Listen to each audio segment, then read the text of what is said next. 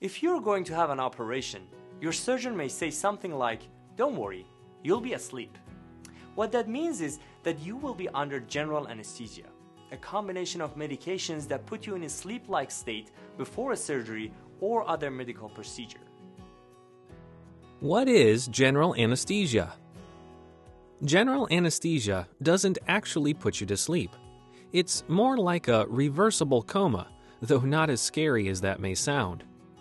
In fact, you can expect a collection of 4 conditions or results from being under general anesthesia, which set it apart from natural sleep: a state of unconsciousness, an inability to make memories, a loss of pain sensation, and relaxation with no muscle tone.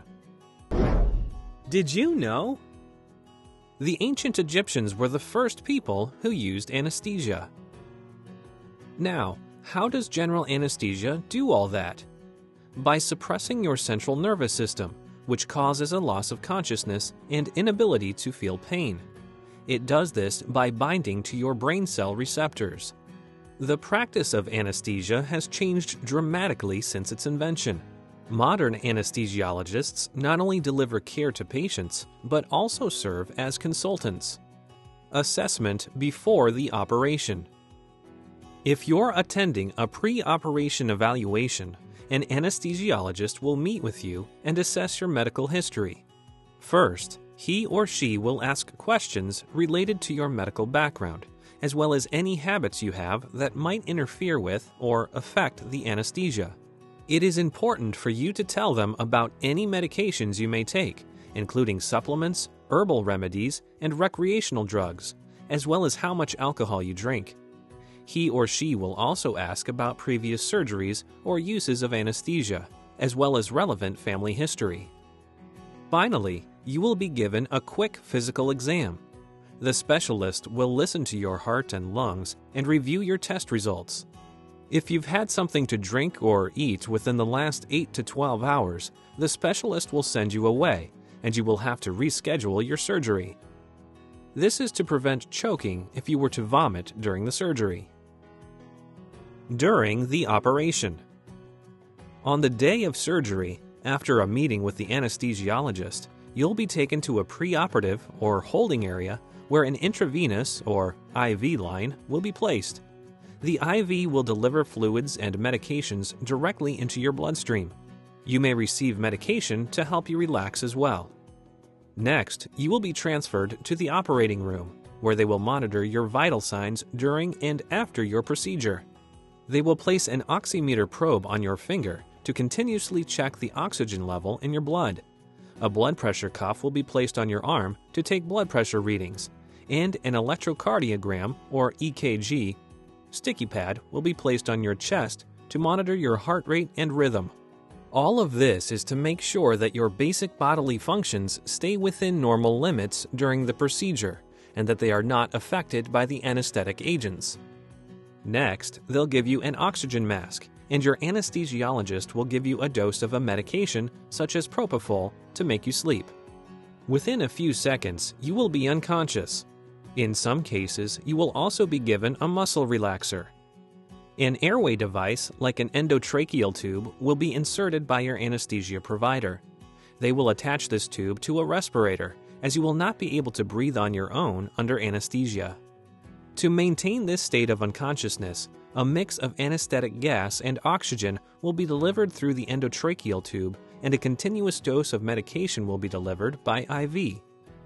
Your anesthesiologist will also give you pain medication to ensure that you are pain-free throughout your procedure. He or she may suggest regional anesthesia, like a peripheral nerve block, which involves injecting local anesthesia around a nerve or group of nerves to help with pain control after your procedure. Getting the right amount of general anesthesia is critical. Dosage is usually calculated based on a patient's weight, age, and medical history. If you use or have used recreational drugs, you should tell your doctor. This may affect the way your brain reacts to anesthetic drugs. Did you know? The concept of modern anesthesia was introduced in 1926. In Greek, anesthesia means without sensation. After the operation. At the end of the procedure, your anesthesiologist will reverse the coma and wake you up. He or she may give you antibiotics, medication to control nausea or vomiting, or pain medication for comfort before or after you awaken. If you had a breathing tube in place, he or she will remove it as soon as you show you can safely breathe on your own. Next, you will be taken to the recovery room, where you will be closely monitored. You may feel lightheaded and slightly disoriented. There is a risk of confusion after the operation, especially for older patients or those with conditions that affect the central nervous system. Does general anesthesia have any complications? Possible risks and complications during anesthesia, such as injury to the lips, tongue, or teeth from insertion of the breathing tube, may occur. Sore throat is very common. You may also experience shivering, nausea, or vomiting. Corneal abrasion may also occur, which is rare. In some extremely rare cases, vision loss is also possible. If the dosage of the anesthetic medication is not enough, you may wake up momentarily during surgery, which might cause a very unpleasant experience.